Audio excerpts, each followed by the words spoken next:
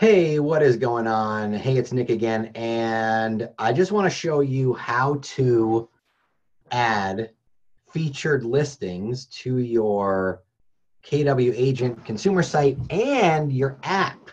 That's right, you can add featured listings to your app, and it shows up in a really cool way. That's a huge value proposition to your clients. So let's jump right in. We are in consumer settings, and we're going to go right over here to site and app settings. Now you're going to see featured listings in the middle, right? And if you click that, you might not see anything here. You might not see featured listing configuration. You might not see any of this stuff. And if you don't, here's what you have to do first. You have to go to learn more with Kelly Guides. So click that, and then you're going to want to click consumer settings, click continue.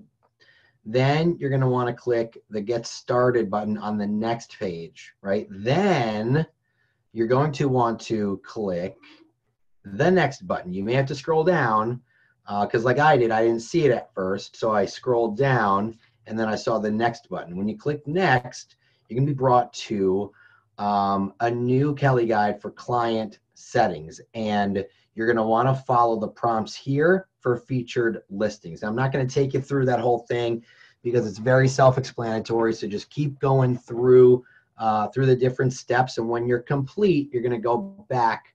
You're going to go back to consumer settings within command. So when you go back there, what you're going to see is when you click on featured listings, you're going to then see an option to choose listings. Now, let me delete some of these because this is how it's going to look. It's going to look like this. Okay. So it's just going to look like this when you go back. After you go through the Kelly Guide and you go back to consumer, go back to site and app settings and go to featured listings, this is what you're going to see.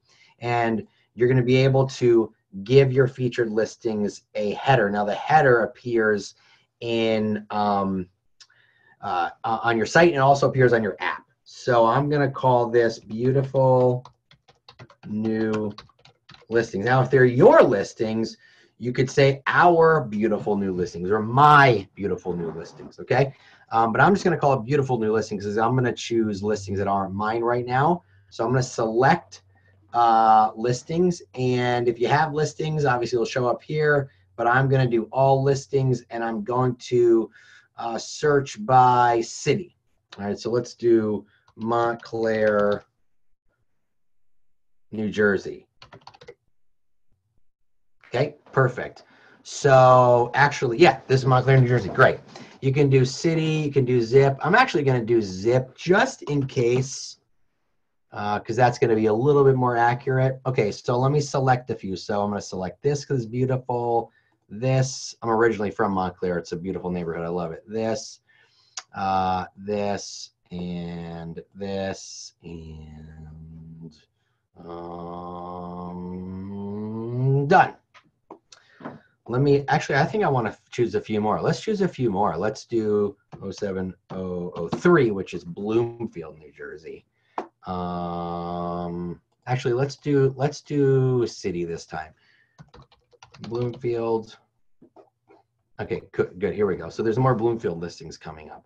All right, so let's pick, this is nice. This is nice.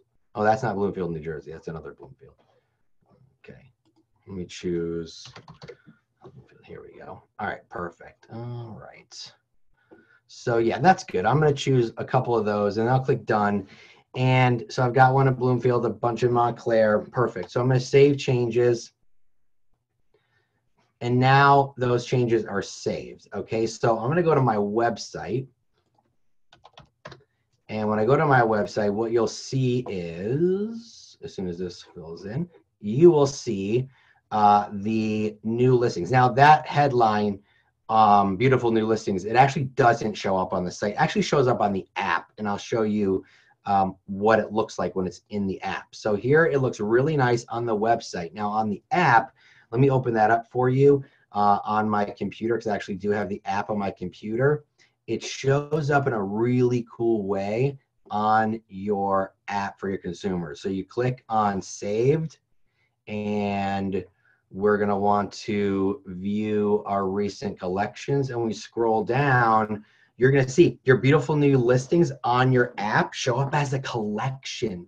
Like, how cool is that? Like, your clients are always going to see them, right? So the app looks really terrible on my computer because I have a Chromebook and it's like, you know, not a phone, so it looks obviously distorted. But I just want you guys to see that on your app, your featured listings actually show up as a collection, so your clients always see it. So what's super cool is that when you go on a listing appointment, you can say, hey, when I take your listing, my clients, my hundreds or thousands of clients who have my app are always going to see your listing in their app right here in their saved searches. Now, also on the website, when you click saved and you go to collections and you view all,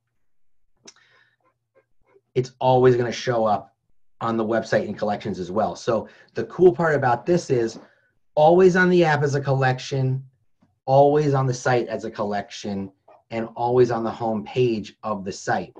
And the value proposition to your seller clients are huge because it's always a saved search, and your clients who are using the app can't ever escape it. It's always going to be there. So that's really how you add them, guys. It's super easy. I hope that this was informative for you. So go get to adding and, you know, have a good time with it. Let me know if you need anything. We'll see you soon.